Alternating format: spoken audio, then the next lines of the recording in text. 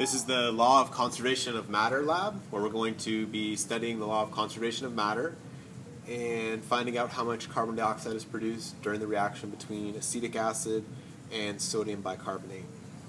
We're going to start by taking a beaker, empty beaker, and finding its mass. So the mass of our empty beaker is 97.43. 97.43 for the empty beaker. And we're also going to find the mass of an empty weighing dish. Our empty weighing dish is 2.21. 2.21 for the mass of the empty weighing dish. All right, now we're going to take our two reactants. Our first reactant is acetic acid, also known as vinegar. So we'll pour about 40 milliliters of acetic acid into our beaker. We'll put that on the balance, and we find out that the mass is 138.63. 138.63 for the acetic acid in the beaker. And then we're going to take our weighing dish and we'll add 1 small scoop of sodium bicarbonate, also known as baking soda. And we'll put that on the balance, and that has a mass of 4.66. 4.66 for the mass of the sodium bicarbonate in the weighing dish.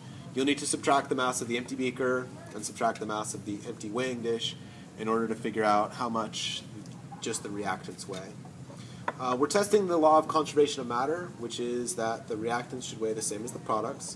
During a chemical reaction, we're not creating or destroying matter. We're just changing how it's connected, how it's bonded together. So you'll have the same number of atoms, they'll just be connected in a different way. So we're going to add the sodium bicarbonate slowly.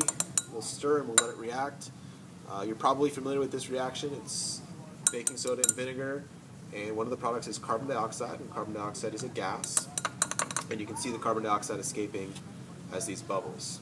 One of the signs that a chemical reaction is occurring is the formation of a gas, and you usually see that as bubbles.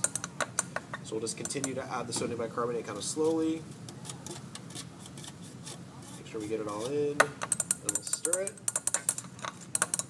And we're just going to stir this until all the bubbles have finished forming, and most of the bubbles have popped.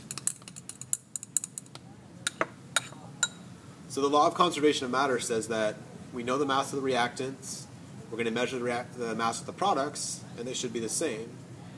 That's assuming that all of the products are still in this container. We have to think about the fact that carbon dioxide is a gas, and it may be able to escape as this reaction takes place.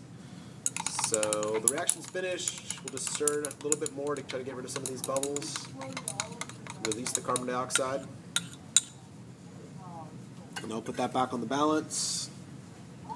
And it's 139.88. 139.88 grams for our product.